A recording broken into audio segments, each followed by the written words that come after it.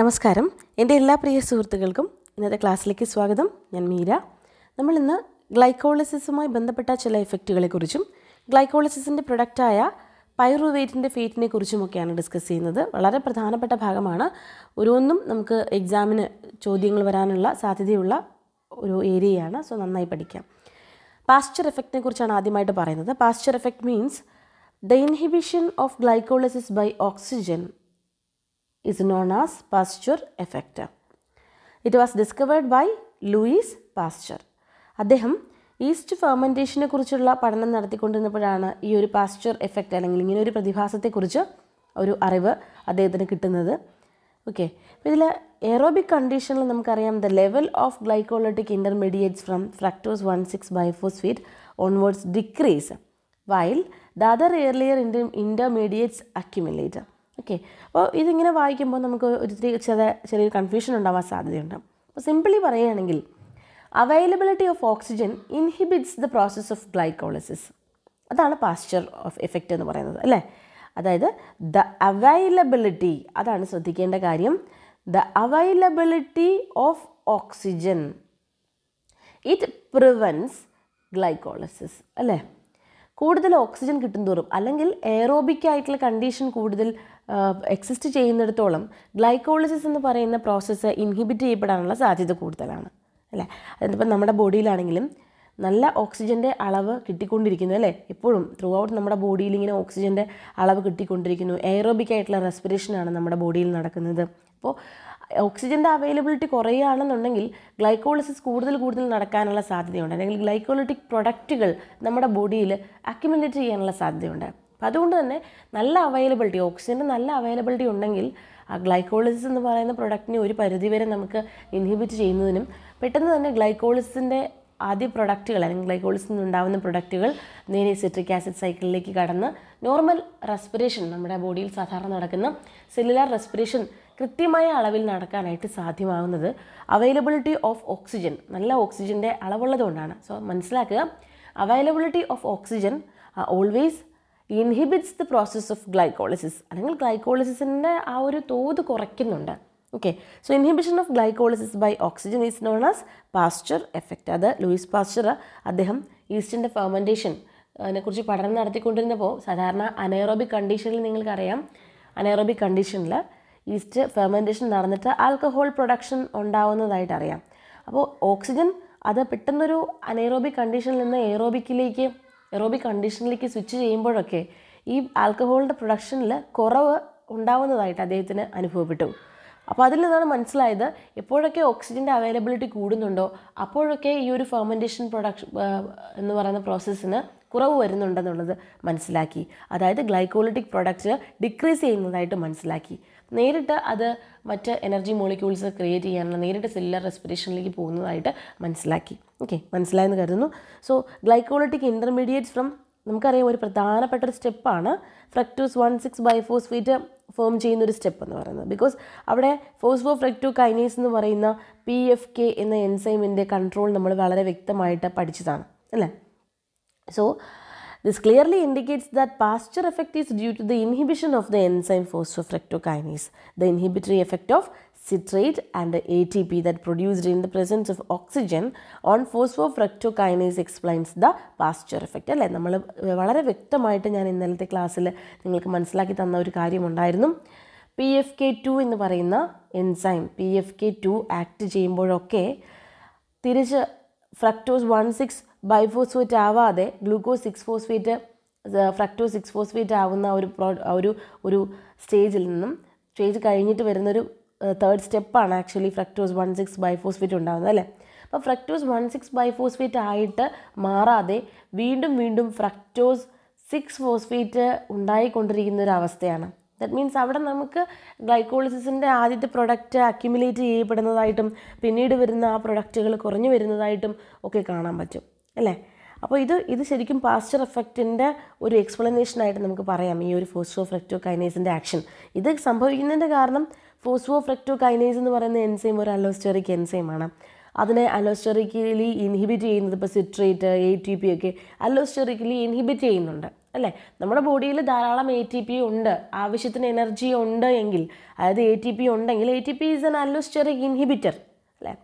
നമ്മൾ പറഞ്ഞു AMP പോലുള്ള അതൊക്കെ അല്ലോസ്റ്റെറിക് ആക്ടിവേറ്റർ ആണ് ഫോസ്ഫോഫ്രക്ടോകൈനേസിൻ്റെ. അതേസമയം സിട്രേറ്റ് അയോൺസ് അതുപോലെ തന്നെ ATP ഒക്കെ ഉണ്ടെങ്കിൽ തീർച്ചയായും അത് അല്ലോസ്റ്റെറിക് ഇൻഹിബിറ്റേഴ്സ് ആണ്. ദാറ്റ് മീൻസ് സിട്രേറ്റ് ഒക്കെ ഉണ്ടാവുമെന്ന് പറയുമ്പോൾ അവിടെ TCA സൈക്കിൾ നടക്കുന്നുണ്ട്. ATP ആവശ്യത്തിനുണ്ടെന്ന് മനസ്സിലാക്കുമ്പോൾ, അല്ലെങ്കിൽ ATP ആവശ്യത്തിന് ബോഡിയിലുണ്ടെന്ന് അർത്ഥമാക്കുന്നത് എന്താ? നോർമൽ സെല്ലുലർ റെസ്പിറേറ്ററി നമ്മുടെ ഇലക്ട്രോൺ ട്രാൻസ്പോർട്ട് ചെയിനൊക്കെ നടന്നിട്ട് ആവശ്യത്തിന് ATP നമ്മുടെ ബോഡിയിലുണ്ട്. സോ അപ്പോൾ അതുകൊണ്ട് ഗ്ലൈക്കോളിസിസ് വീണ്ടും വീണ്ടും നടന്നിട്ട് നമുക്ക് ആ ഫസ്റ്റ് പ്രൊഡക്റ്റായ പൈറുവേറ്റിനെ കൂടുതൽ പ്രൊഡ്യൂസ് ചെയ്തെടുക്കേണ്ട ആവശ്യമില്ല. ഓക്കെ, അപ്പോൾ അതുകൊണ്ട് തന്നെ ഫോസ്ഫോഫ്രക്ടോകൈനേസ് നല്ല ബുദ്ധിപൂർവ്വം അവിടെ ആക്ട് ചെയ്യുന്നു. ഫോസ്ഫോഫ്രക്ടോകൈനേസ് തിരിച്ച് ഫ്രക്ടോസ് 6 ഫോസ്ഫേറ്റ് ആക്കിയിട്ട് അതിനെ നിലനിർത്തുന്നുണ്ടെന്നുള്ളതാണ് നമ്മൾ മനസ്സിലാക്കേണ്ടത്. സോ ഈ പാസ്റ്റർ എഫക്റ്റ് മനസ്സിലാക്കാൻ നിങ്ങൾ ആദ്യം ഗ്ലൈക്കോളിസിസിൻ്റെ ആ ഒരു റെഗുലേഷൻ, തേർഡ് സ്റ്റെപ്പ് റെഗുലേഷൻ എന്താണെന്ന് നന്നായി മനസ്സിലാകുന്നവർക്കേ പാസ്റ്റർ എഫക്റ്റ് മനസ്സിലാവുള്ളൂ. ഓക്കെ, സോ എനിവേ ഇവിടെ അല്ലോസ്റ്റെറിക്കലി ഇൻഹിബിറ്റ് ചെയ്യുന്ന സിട്രേറ്റും ATP ഒക്കെ നല്ല ലെവലിലുണ്ടെങ്കിൽ തീർച്ചയായും PFK2 അത് കൂടുതൽ അതിനെ ഇൻഹിബിറ്റ് ചെയ്യുകയും, അപ്പോൾ അതുകൊണ്ട് തന്നെ ഫ്രക്ടോസ് 6 ഫോസ്ഫേറ്റ് മാത്രം ഉണ്ടായി നിൽക്കുകയും, അതായത് ആദ്യത്തെ പ്രൊഡക്ട്സ് അക്യുമുലേറ്റ് ചെയ്യുന്നു, ലാസ്റ്റിലേക്ക് വരുന്ന ഗ്ലൈക്കോളിസിസ് പ്രൊഡക്റ്റിന് കുറവുണ്ടാവുകയും ചെയ്യുന്നു.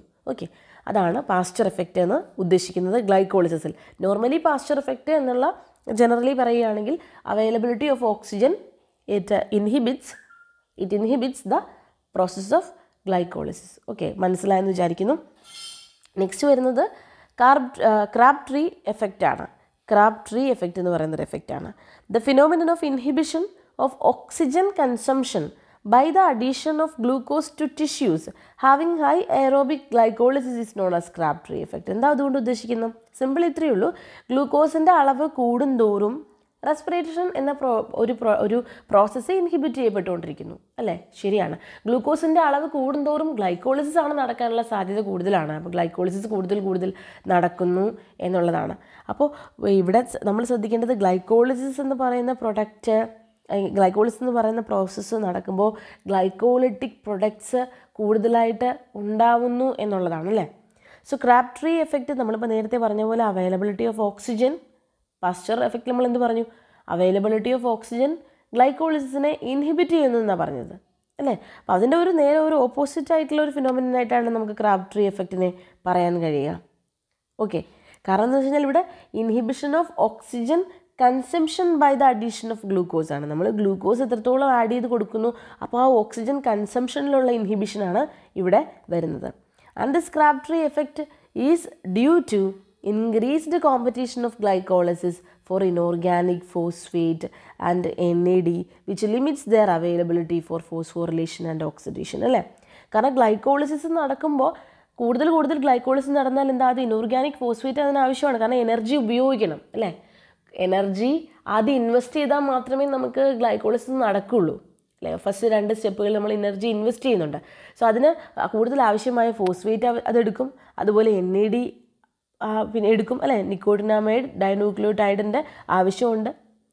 സോ അപ്പോൾ അതൊക്കെ കൊണ്ട് മറ്റ് ഫോസ്ഫോറിലേഷൻ ഓക്സിഡേഷൻ പ്രോസസ്സുകൾക്ക് ആവശ്യമായിട്ടുള്ള എനർജി കിട്ടാതെ പോവുകയാണ് ചെയ്യുന്നത്. അതിൻ്റെ അർത്ഥം ക്രാബ്ട്രീ എഫക്റ്റ് എന്ന് പറഞ്ഞാൽ സിംപിളി ഗ്ലൂക്കോസിൻ്റെ അളവ് കൂടുന്തോറും സെല്ലുലാർ റെസ്പിറേഷൻ നടക്കുന്ന, അല്ലെങ്കിൽ റെസ്പിറേഷൻ എന്ന് പറയുന്ന ഒരു പ്രോസസ്സ് ഇൻഹിബിറ്റ് ചെയ്യപ്പെടുകയാണ് ചെയ്യുന്നത്.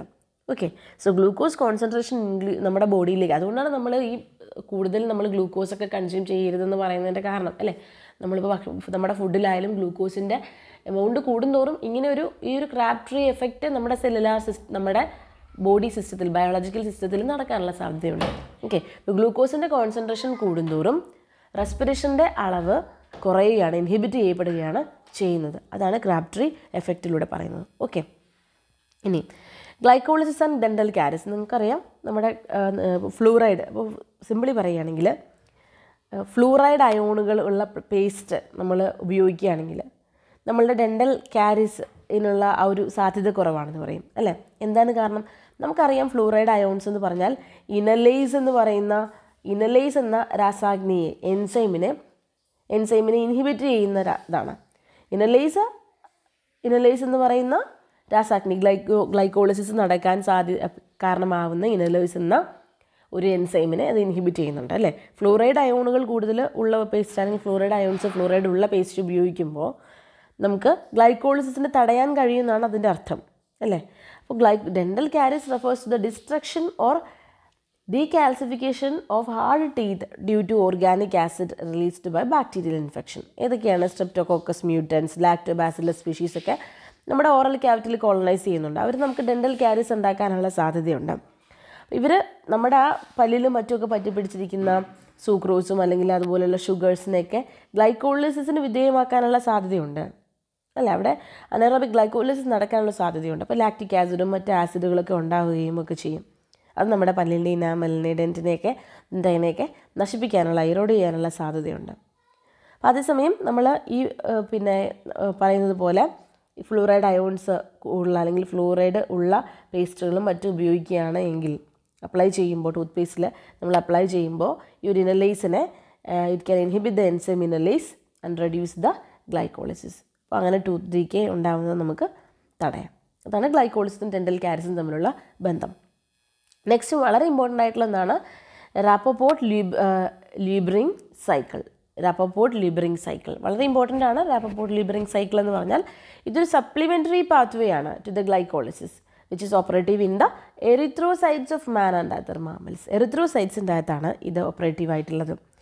ഇത് കാരണം നമുക്ക് RBCയിൽ എന്ന് വെച്ച് കഴിഞ്ഞാൽ നമുക്ക് ATP പ്രൊഡ്യൂസ് ചെയ്യാതെ വേണം ഗ്ലൈക്കോളിസിസ് നടക്കാൻ. അതിന് വേണ്ടിയിട്ടുള്ളൊരു പാത്വേ ആണ് റാപ്പപ്പോർട്ട് ലീബറിംഗ് സൈക്കിൾ എന്ന് പറയുന്നത്. റാപ്പപ്പോർട്ട് ലീബറിംഗ് cycle is mainly concerned with the synthesis of 2,3-ബിസ്ഫോസ്ഫോഗ്ലിസറേറ്റ്. നമുക്ക് 1,3-ബിസ്ഫോസ്ഫോഗ്ലിസറേറ്റ് ഉണ്ടാകുന്നതിന് പകരം 2,3-ബിസ്ഫോസ്ഫോഗ്ലിസറേറ്റ് എന്ന് പറയുന്ന 2,3-BPG ഉണ്ടാകുന്നതാണ് ഇതിൻ്റെ ഒരു പ്രത്യേകത, ഈ ഒരു സൈക്കിളിൻ്റെ പ്രത്യേകത.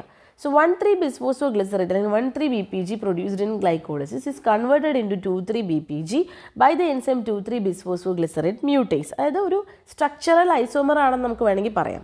1,3 സ്ട്രക്ചറൽ ഐസോമർ അല്ല, 1,3-BPGനെ അതിനെ ഒരു ഫോം മാറ്റിയിട്ട് അല്ലേ 2,3 പൊസിഷനിലേക്കൊരു അതിനെ ഒരു ഐസോമർ ആക്കുന്നതായിട്ടാണ് നമുക്ക് പറയാൻ കഴിയും.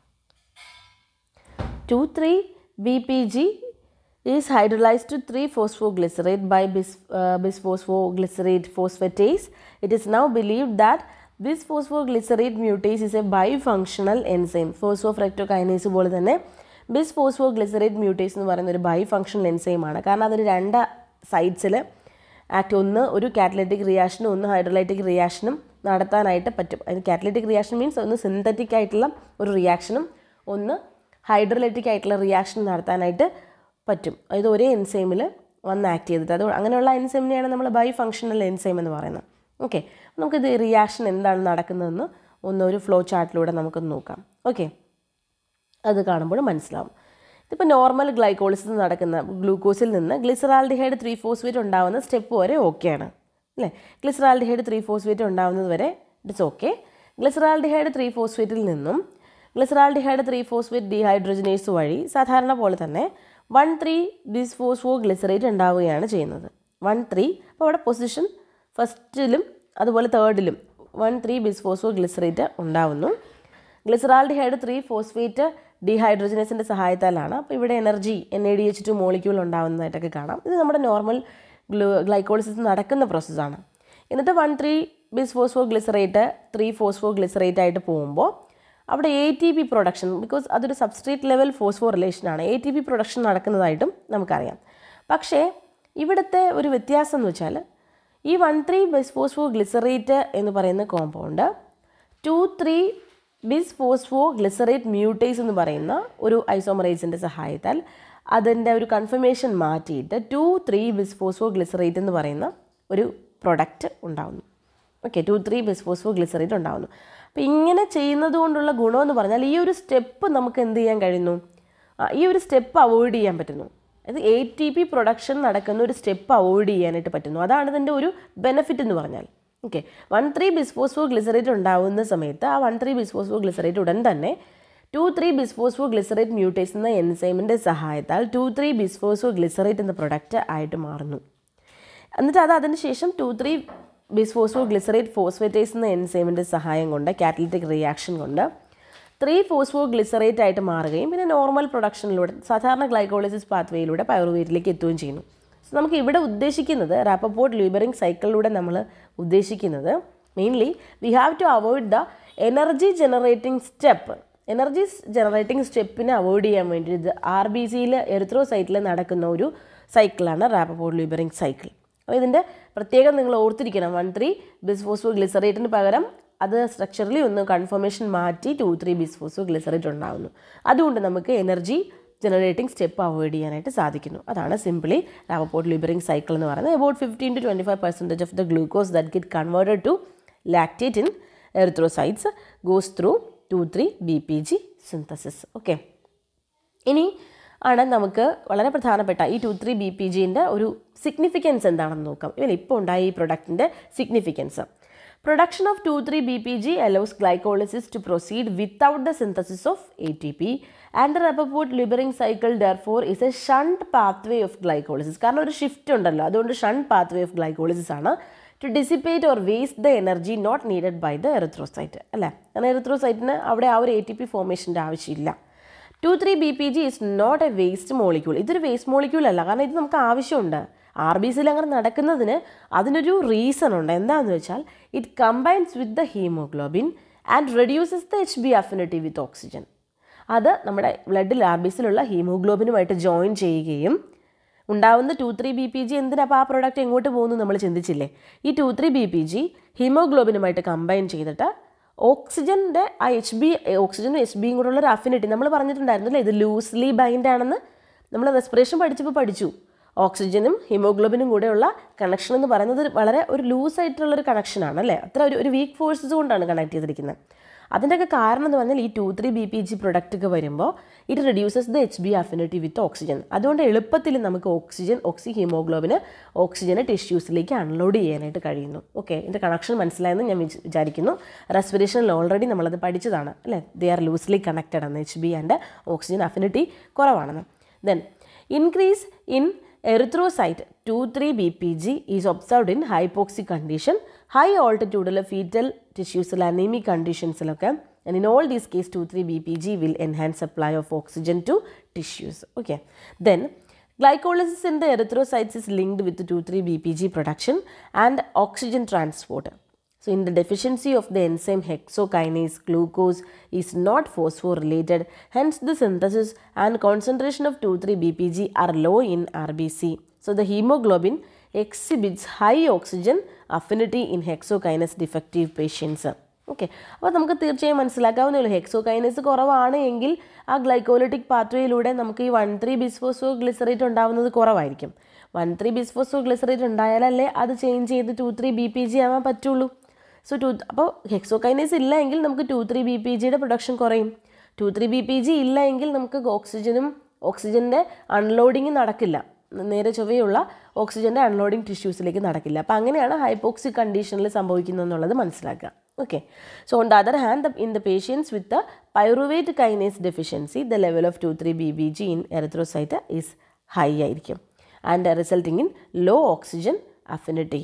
ഓക്കെ, അപ്പോൾ അത് നമുക്ക് പൈറുവേറ്റ് കൈനേസ് എന്ന് പറയുമ്പോൾ ഏറ്റവും അവസാനം വരുന്ന എൻസൈമാണ്. അപ്പോൾ pyruvate kinase കുറവാണെന്നുണ്ടെങ്കിൽ 2,3-BPG in erythrocyte എങ്ങനെയായിരിക്കും, വളരെ കൂടുതലായിരിക്കും. കാരണം അത് അതിന് 2,3-BPGയുടെ അളവ് കൂടുതലാണ്. കാരണം അത് 2,3-BPG ചേഞ്ച് ചെയ്ത് നമുക്ക് എന്താക്കാൻ പറ്റത്തില്ല, 2,3-BPG ചേഞ്ച് ചെയ്ത് അടുത്ത ഗ്ലൈക്കോളിറ്റിക് നോർമൽ റിയാക്ഷൻ പാത്വേയിലേക്ക് കടത്തി വിടാനായിട്ട് പറ്റില്ല പൈറുവേറ്റ് കൈനേസ് ഇല്ല എങ്കിൽ. സോ പൈറുവേറ്റ് കൈനേസ് ഡെഫിഷ്യൻസി ഉണ്ടെങ്കിൽ 2,3-BPG കൂടുകയാണ് ചെയ്യുന്നത്. അതേസമയം ഹെക്സോകൈനേസ് ഇല്ലെങ്കിൽ 2,3-BPGയുടെ അളവ് കുറയുകയും ചെയ്യും. ഓക്കെ, മനസ്സിലായെന്ന് വിചാരിക്കുന്നു. ഇതൊക്കെ മനസ്സിലാവണമെന്നുണ്ടെങ്കിൽ ഗ്ലൈക്കോളിസിസ് നന്നായിട്ട് പഠിച്ചിട്ട് വന്നാൽ മാത്രമേ ഇത് മനസ്സിലാവുള്ളൂ, അല്ലാതെ ഭയങ്കര ബുദ്ധിമുട്ടായിരിക്കും പഠിക്കാൻ. ഓക്കെ, നെക്സ്റ്റ് നമ്മൾ പറയുന്നത് conversion of pyruvate to acetyl coenzyme ആണ്. Okay, conversion of pyruvate to acetyl coenzyme. അപ്പോൾ പൈറുവേറ്റിൻ്റെ ഒരു ഫേറ്റാണ് നമ്മളിനി പറയുന്നത്. അത് കുറച്ച് നന്നായിട്ട് മനസ്സിലാക്കാനുള്ളൊരു ക്ലാസ്സാണ്. അപ്പോൾ നമുക്കത് നെക്സ്റ്റ് ക്ലാസ് ആയിട്ട് നോക്കാം. Okay, thank you all.